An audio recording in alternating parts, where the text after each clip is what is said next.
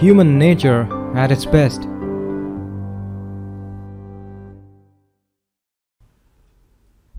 There's a basic belief that goes around unquestioned, and that seems to be very fundamental to the way most of us relate to each other.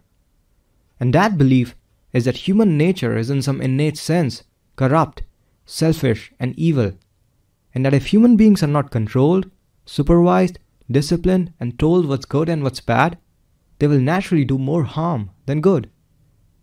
Now, this belief is somewhat justified because in our own everyday lives, we see so many examples of human wickedness, so many instances of human limitations, that it becomes difficult to believe in the intrinsic human capacity for goodness. Even if we believe in such goodness, we think it's something additional, the result of training, of effort and asceticism, or accumulation of years of knowledge. We do not usually think that such goodness is something natural, something essential to the core of every human being. But here is something that will surprise you.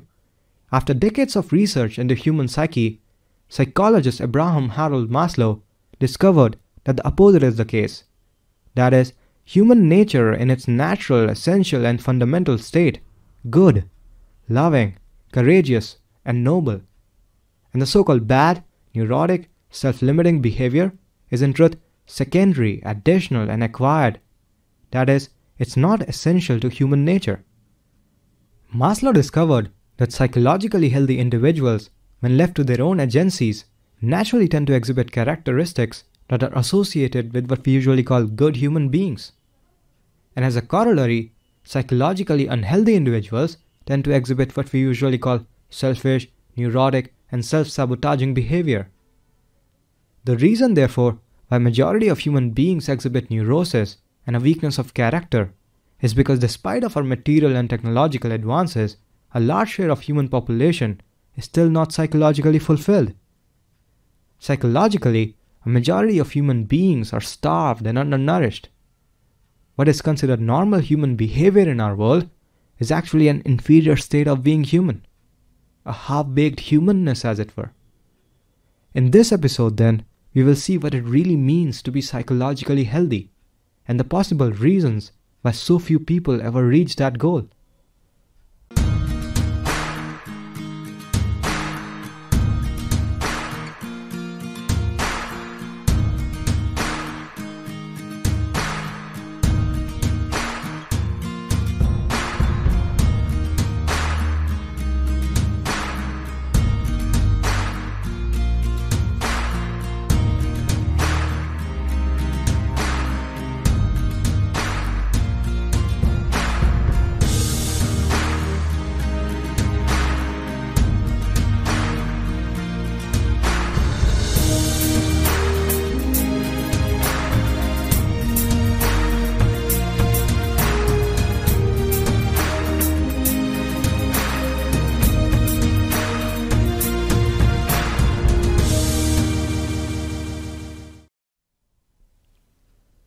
There's a growing amount of talk about mental health these days. I see a lot of campaigns around this subject, trying to make people aware that mental health is a thing, is something real.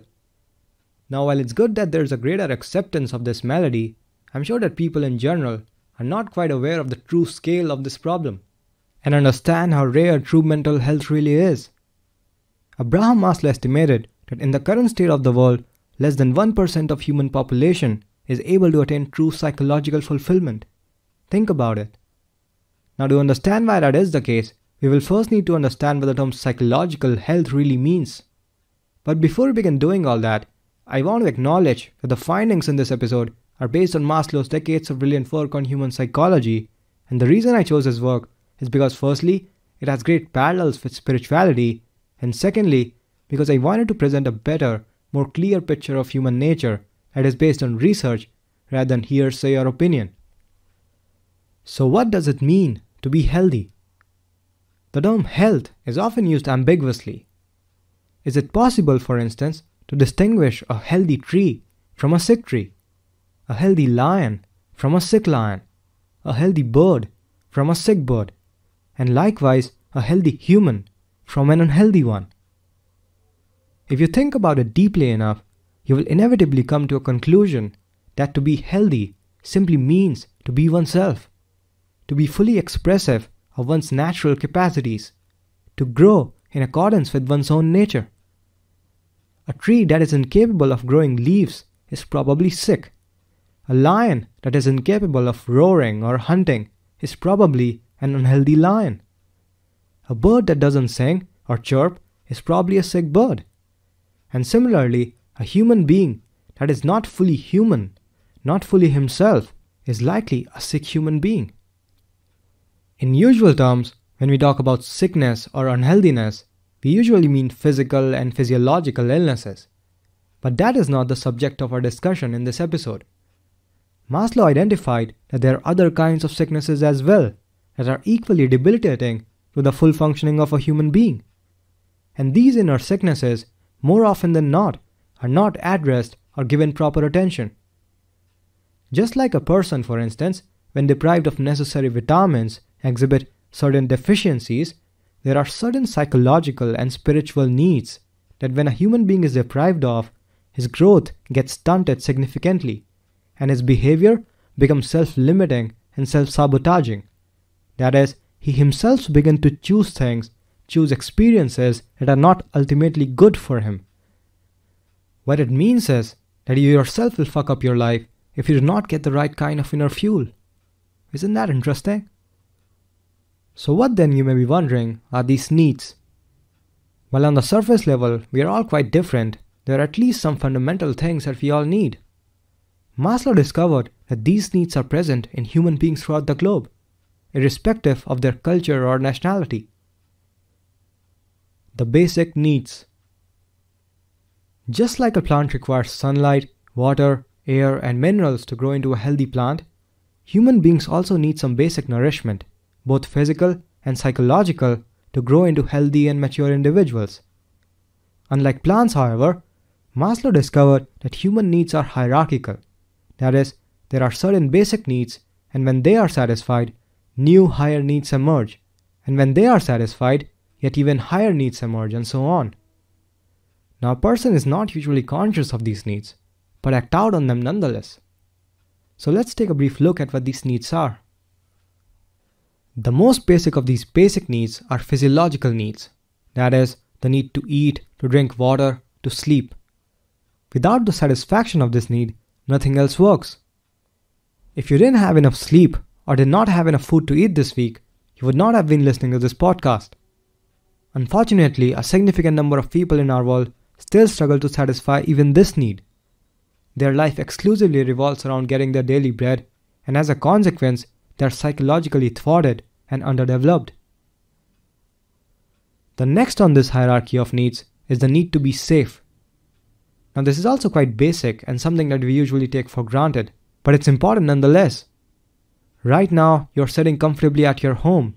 If you were instead living in life-threatening circumstances, a large share of your attention would naturally be occupied in the purpose of seeking safety. The thought of listening to this podcast would not even have occurred.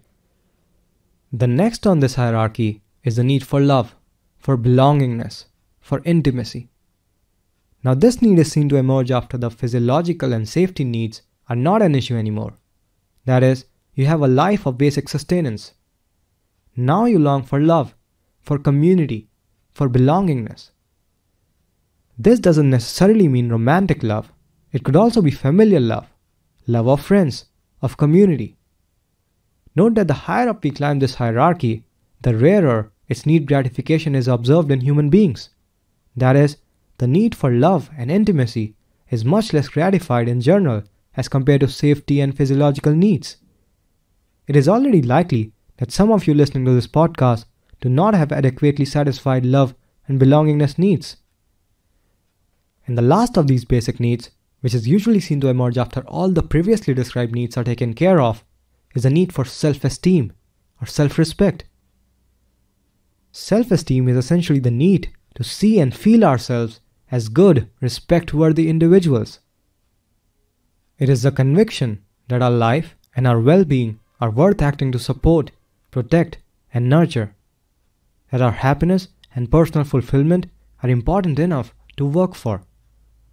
To not have self-esteem is to not have confidence in one's own choices, to believe that one is in some basic way flawed, incapable, and undeserving of the best that life has to offer. Due to many social and cultural factors, this self-esteem need is usually ungratified in a lot of people and can work to limit one's growth if not worked upon. You're not going to be able to expect a great future for yourself, for instance, and work upon it seriously if you secretly hate yourself and have a fragile sense of self. Alright, so these are what Maslow describes as the basic human needs. I want to mention here that these basic needs are not gratified once and for all. They're always present, but usually, as a person matures, he learns to take care of them in such a way and to such an extent that he doesn't even have to think about them. Just like, for example, you don't have to worry about whether you will get food tomorrow or whether your loved ones will turn against you. Now that you're accustomed to these needs, we can finally move onwards to describing psychological health. One of the key things that Maslow discovered was that psychologically healthy individuals do not live to satisfy these basic needs.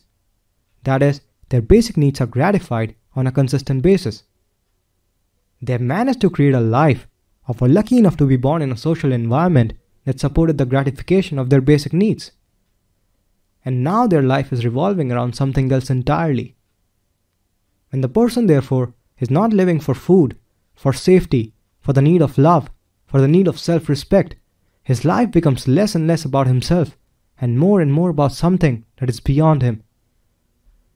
Such individuals are observed to be more mentally stable, less neurotic, and less selfish. After this stage, it becomes rarer and rarer to find people suffering from depression, meaninglessness, addictions, or any other form of self-sabotaging behavior. Psychologically speaking, such individuals are therefore considered healthy. What is considered psychological sickness by this definition is to have one's basic needs unfulfilled. That is, if your life revolves around seeking love, seeking intimacy, seeking self-respect, then you're not going to feel psychologically fulfilled. That doesn't necessarily mean that you don't have to work on these needs.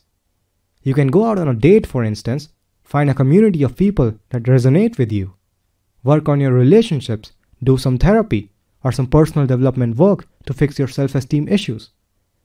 All of these will be helpful if the fulfillment of these needs are yet a priority in your life. The thing that really gripped me to Maslow's research, however, was his discovery that the growth of the person doesn't really stop here. Maslow discovered that in such psychologically healthy individuals, a yet higher set of needs emerge. These he called meta-needs. Now these meta-needs are different in nature from the basic needs. The basic needs are transactional and are satisfied only through the interaction with the environment, with the society. This is why there is a dependence on the world for their satisfaction. You're dependent on the world, for example, for food, for shelter, for love and community, even for respect. But there are things that you need and that the world cannot provide. Things that only you can give yourself. These are what Maslow called the meta-needs. To give you an analogy, think of a seed. Now you can provide the basic ingredients to a seed. You can sow it in a fertile land, give it water and sunlight, but what you cannot do is that you cannot grow it with your own hands or turn it into a tree by any kind of external effort. There is already some innate intelligence in the seed that knows how to become a tree when the basic nourishment is there. You don't know how to turn the seed into a tree. Only the seed knows. Your work is therefore only to provide the basic ingredients, and the seed will naturally turn into whatever kind of tree it was natural for it to become. Just like that, the basic human needs are supportive in function. They only work to provide all the necessary support, the basic psychological nourishment. But then, the individual has to dive into his own innate intelligence to grow in a direction that is naturally pulled to grow. The development of the individual is then driven from inside. Let's explore then what these meta-needs are. The meta-needs. Usually, when the person is basically gratified, that is, his basic needs are fulfilled, he is considered psychologically sane. But Maslow discovered that while such an individual is mentally healthy and stable, his development does not cease. His growth is not directed anymore towards self-satisfaction, towards preserving, protecting, and defending, but towards self-enlargement, towards self-expression, towards excitement, adventure, exploration, and creativity. This need naturally emerges in basically satisfied individuals. It is not enforced by society or something that is exclusive to certain kinds of people. This is a very human need. The first of these meta-needs is called the need for self-actualization. To self-actualize means to materialize, to actualize, to become yourself. To tap into your own potential, to explore your own capacities, and to realize your own highest possibilities. It is a need to devote your life to something that is very precious to you, something that you feel you are called to do. Unlike the basic needs, however, which are common to everyone, the process of self-actualization is different for different people, because every individual is different in temperament, in likes and dislikes, in capacities, in strengths and weaknesses. Development at this point, therefore, is determined solely from within. You can't learn how to be yourself from a book, from your parents, or from this or that person.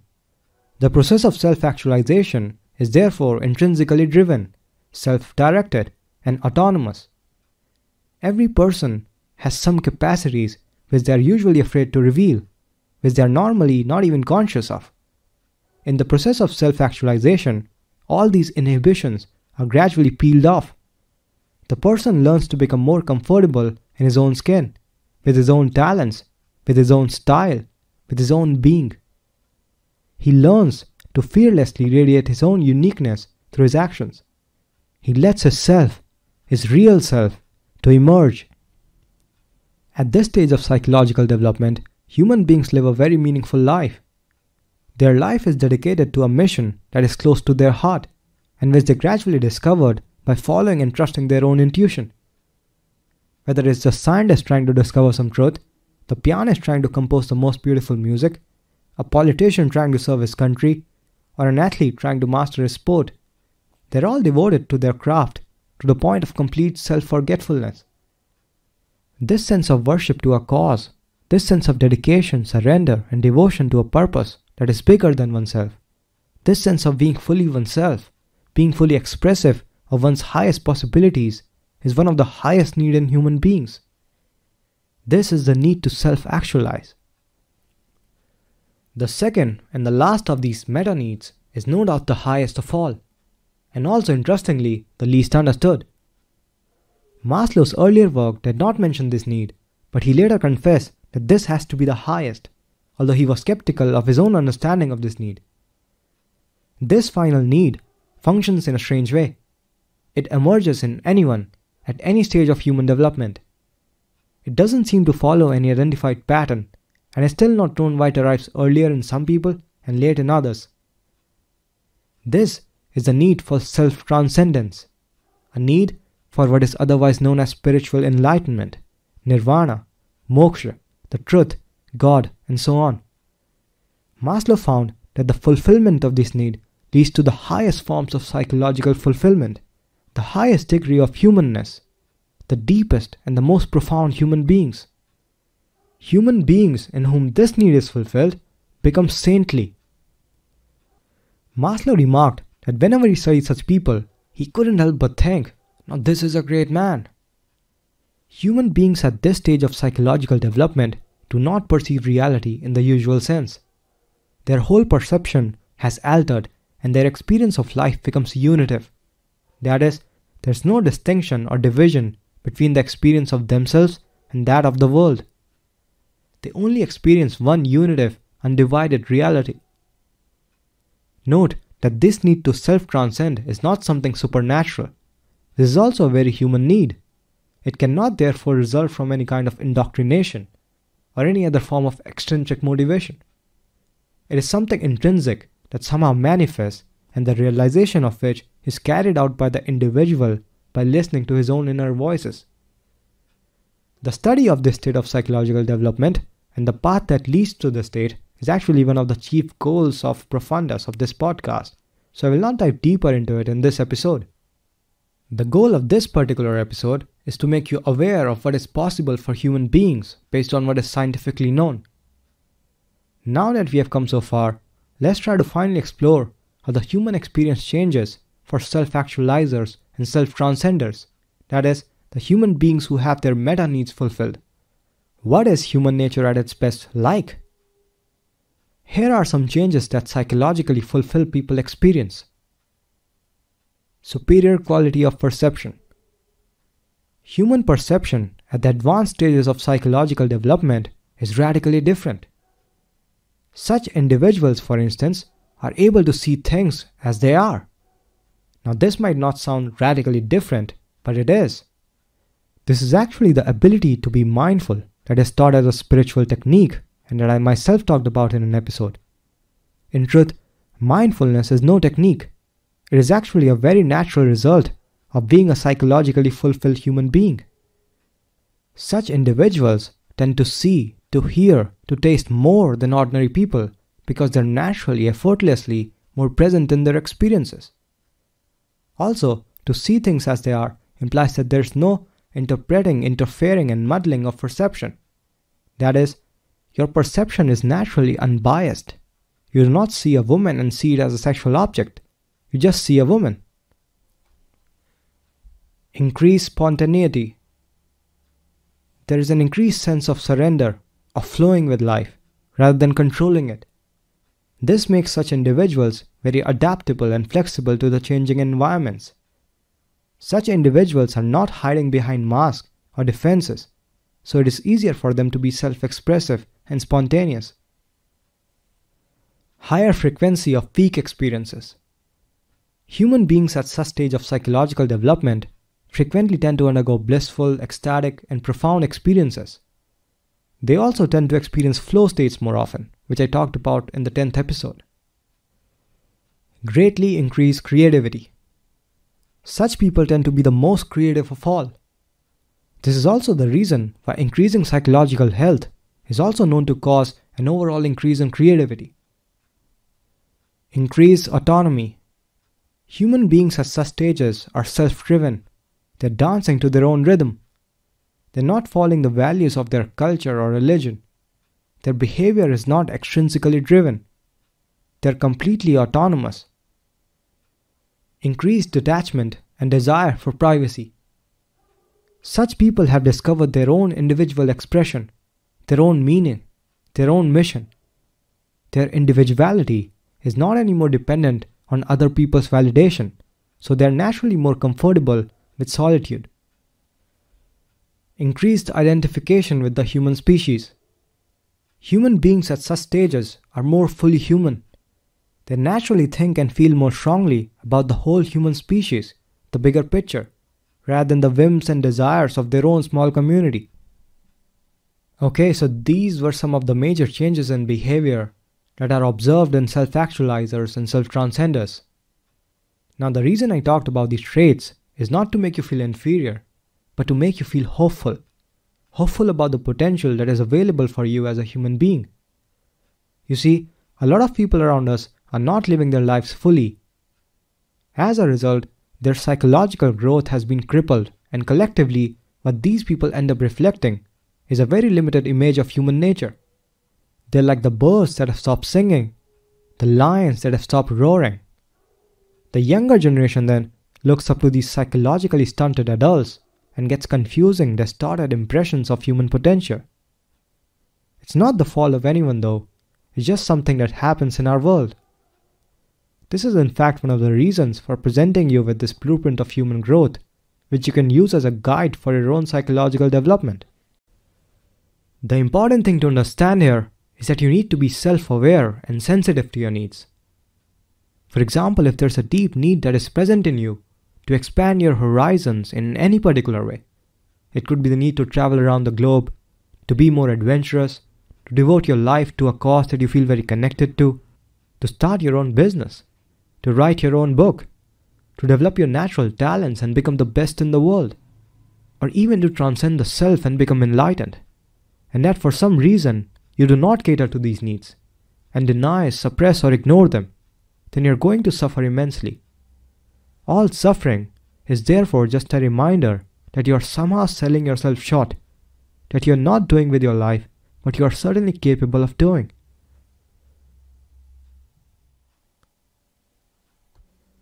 Alright, so this was all for today. If you have any questions or anything to say, feel free to comment in the comment section. We'll meet again soon. Also, for those of you who are not aware, the subtitled version of these episodes are available on Instagram at profundus.n. So feel free to follow me there if you prefer that instead of the audio version. Alright, so thank you for listening to Profundus. I'm Rajat, your host, signing off.